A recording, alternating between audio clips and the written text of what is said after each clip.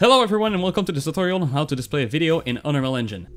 This tutorial is going to be separated in two parts. The first one I'm just going to show you how to display a video and to make it disappear when the video reaches the end.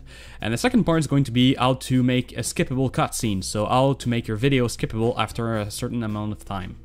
So the thing is that you can't really display a video. You can, that's what I'm going to show you today, but there's no implemented method to do so.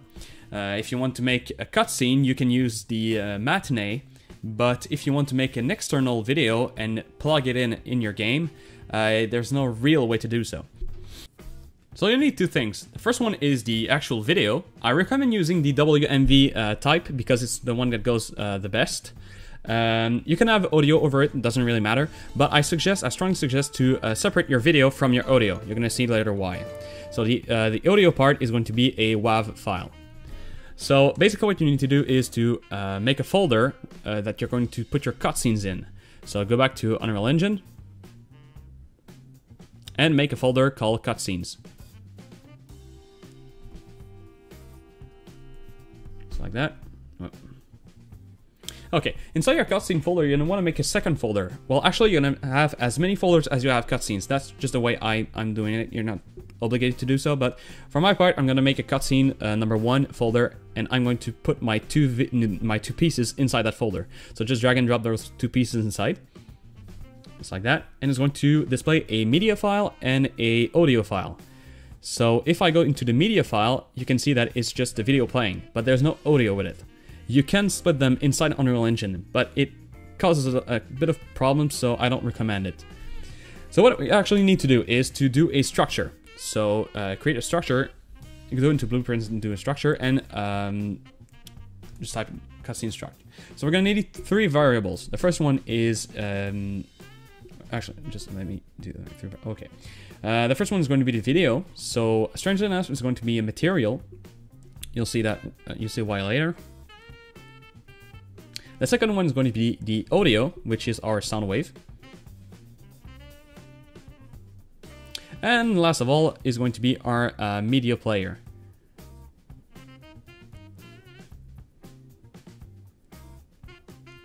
Just media player. And save it.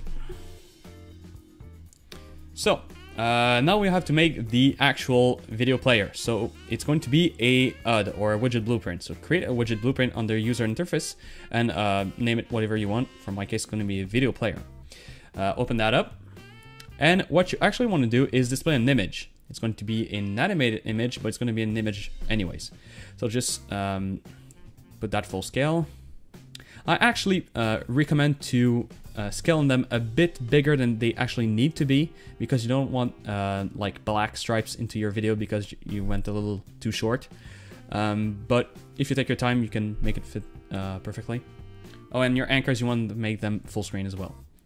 Okay, so that's the video that we're going to show is going to be on that image. So for the image, you're going to need to create a media texture. So go back to your wildlife media player and create a media texture. As you can see, it's going to display the video in a little square. And you want to create a material from that texture. I recommend to naming them in a different way to be able to spot them easier, but for the purpose of the tutorial, it doesn't really matter. So if I try to display on the image right now my wildlife texture, it's going to make an error. And I'm going to show you why it's going to make an error and how you can fix them. Because you could just click on change the domain right here, but I don't really recommend to do so because you're going to have to do it for every other video that's going to display. So just go into your texture. As you can see, there is the return value here, which is the classic one. What you actually want to do is do a user interface right here. It's going to change it. As you can see, it's a lot simpler, and all you have to do is to plug it into the final color. So if I do so, and go back to my video player, my image is right here. So it's going to be displayed like we want it to be. Right now, it doesn't really matter anyway because we're going to change the way that the video is chosen, but for now, we're just going to leave it like that. So what you need is a cutscene. So just create a variable and go take your cutscene structure. Compile. And if we look right here, we can see there is video, audio, and media player like we did earlier. So now what we want to do is do a custom event. And this is going to be our play video. And it's going to be called by the thing that creates the cutscene. The input is going to be a cutscene structure.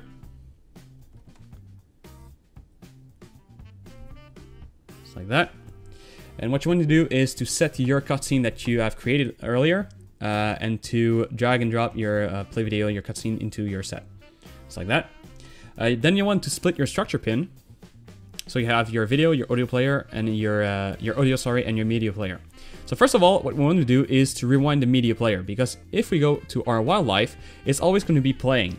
So if we get it in like the middle of the way, it's not going to be displayed well. So what we want to do first is to rewind, like that. Then we want to delay the start, because for some reason there is a bit of a lag. If you rewind and play in like a microsecond, it's going to not necessarily start.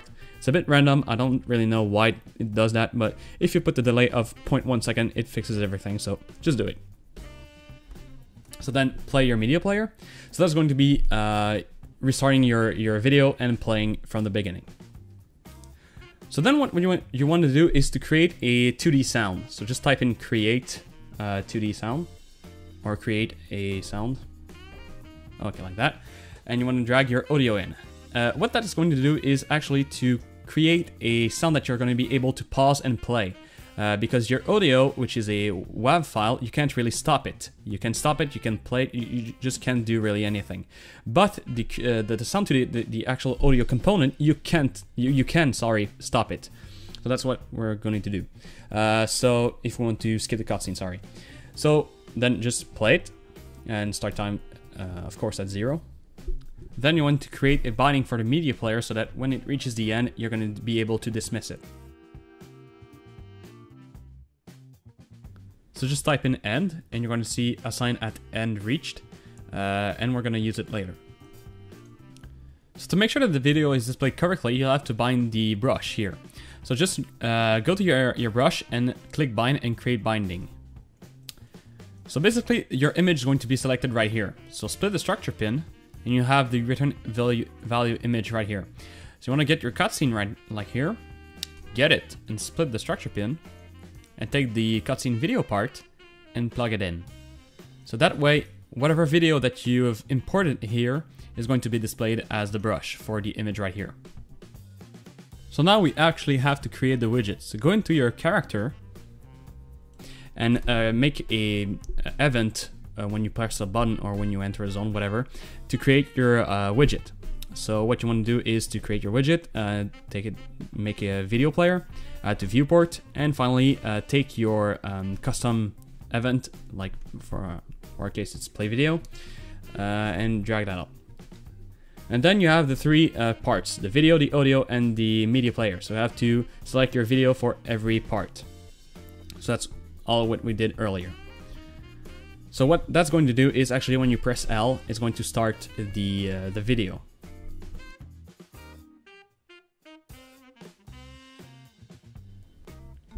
And there you go. So the video is displaying and the audio is synced with it.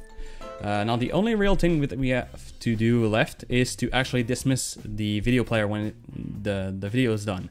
So go back to your video player and do a, with your on and reach, stop the audio.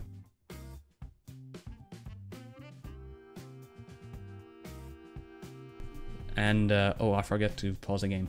So you can just set game pause right here. Okay, so just drag your cutscene and split it.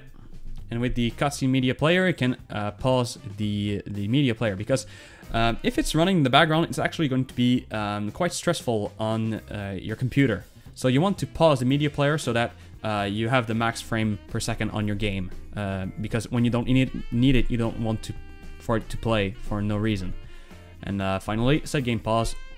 Actually depause the game and remove from parents. So just dismiss the widget. So now if I watch the video, click on L, our video is starting, the audio is synced, everything's good. and then what's going to end, it's going to destroy the video, and we're back on track. So that's it for the first part of the video. If you want to know how to make a skippable cutscene, sorry, just stay tuned for the second part.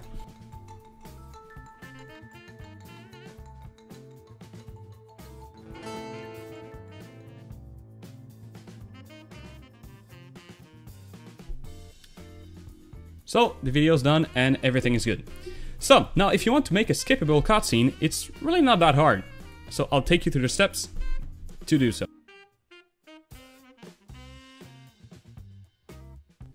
So first of all, go to your event tick and create a get player character node. Out of that get player character, you want to choose your oh no, actually that's not get player character, it's get controller, sorry. Okay, so just delete that and get player controller. There we go. Okay, so out of that node, you can type in is input key down and select your key that you want to skip the cutscene with. So in my case, it's going to be enter, or I could make a second one for controller if I really want to. So is input key down as well. No, that doesn't input. Is okay. And just gonna type in gamepad. Face button left. Okay, so just one of the two. So make a or. Drag this in, and you want to make a if with that. So a branch, if you will. But actually, okay, what I want to do is actually do a custom event with the stop node. So everything that when we want the video to cut, we want to call that particular event. So instead of using the onEndReach, we're gonna use a custom event, and onEndReach is just basically going to call that event because the skippable part is going to use that as well. So just make an if or a branch and call the end, so you can call your other event into it as well. So if I play the video, press enter, and it's gone. So press L again. You can do it as much as you want. So yeah, we've made a skippable cutscene. Now, most cutscenes usually wait a couple of seconds before allowing you to skip, which is a good idea because sometimes you're loading something in the back or something. So what we're actually going to do is to have a timer, and you can only skip the cutscene after, for example, 4 seconds. So I've made a float variable, which is my time, and each with my tick I'm going to add time like that, and we want to make if the float is bigger than 4 seconds for my case, make an end. So if basically the player is pressing a button and it's been more than 4 seconds, he's going to be able to skip the cutscene. And what we actually want to do as well is to write in the bottom right corner that you can skip from a certain point of time. So I want to make a text that says press action to skip or something like that. So this button, not this button actually, this text is going to show up when the player is going to be able to skip. Right now it's always visible, so just make it hidden and create a binding.